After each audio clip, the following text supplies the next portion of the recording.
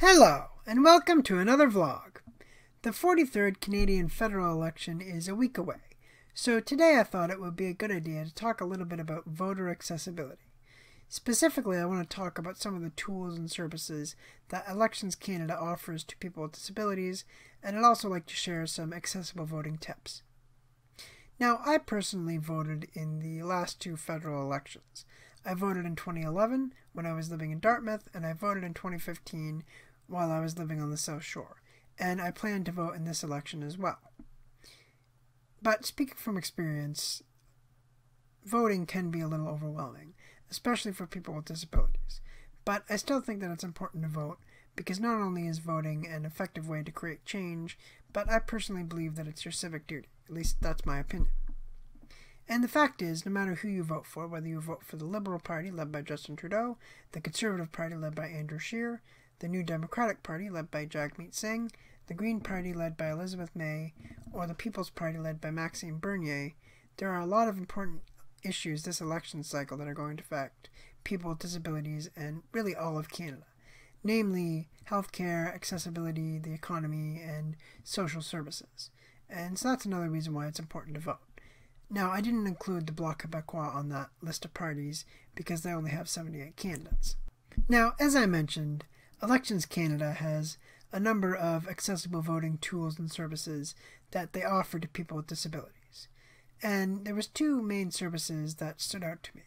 Assistance marking your ballot, in which you can actually get an elections official or a trusted individual to help you mark your ballot as long as they take an oath, and sign language interpretation, in which sign language interpreters are available upon request to those who require them. They also have a number of different ways to prove your identity and sign your name if necessary. And they offer a lot of tools for accessibility as well. They have large print or braille ballots and candidate lists, magnifiers, large grip pencils, voting screens that let in extra light, and even ASL videos with open captioning. Right? So there are a lot of tools to help you vote if you have a disability. In addition, most polling stations are accessible, and there are community relations officers for accessibility in every riding. So as you can see, Elections Canada really does take accessibility seriously, which is good to see because voting is your democratic right, and that applies to all people, including people with disabilities. So now I'd like to share a few accessible voting tips for people with disabilities. And there are 3 tips in particular that I'd like to share. So I'll go over each one of them briefly. The first tip is to do research.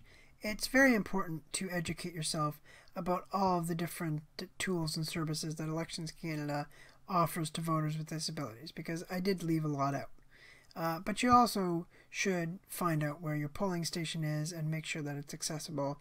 And of course, you should research the candidates, the parties, and all of the issues, because that's really going to determine who you vote for. So just take the time to educate yourself before you go to the polling station to vote. The second tip is to have a plan. You should develop an accessible voting strategy before you go vote to make sure that everything goes smoothly.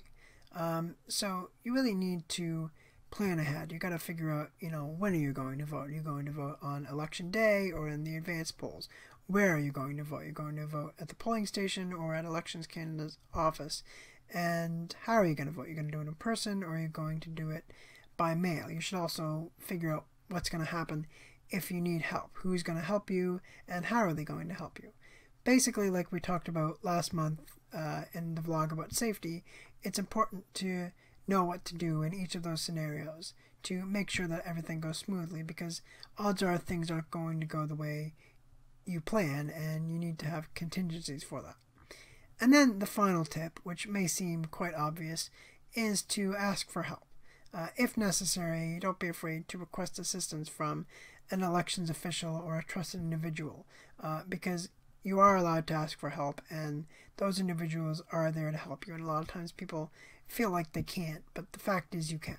Right? So those are the 3 main tips that I have for, voter accessibility. There's a lot more that you can do, but that's just kind of a brief overview of some of the things that I myself will be doing to make sure that I have no issues voting, and I thought I should share them with other people with disabilities because I just think they're very useful.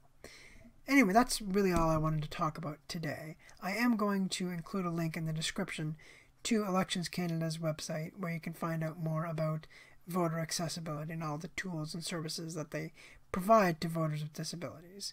Right, so check the description for that. And if you enjoyed this video, please like, comment, and subscribe. And as always, if you want to see more videos like this one, then please support me on Patreon. Anyway, thanks for watching, and see you next week.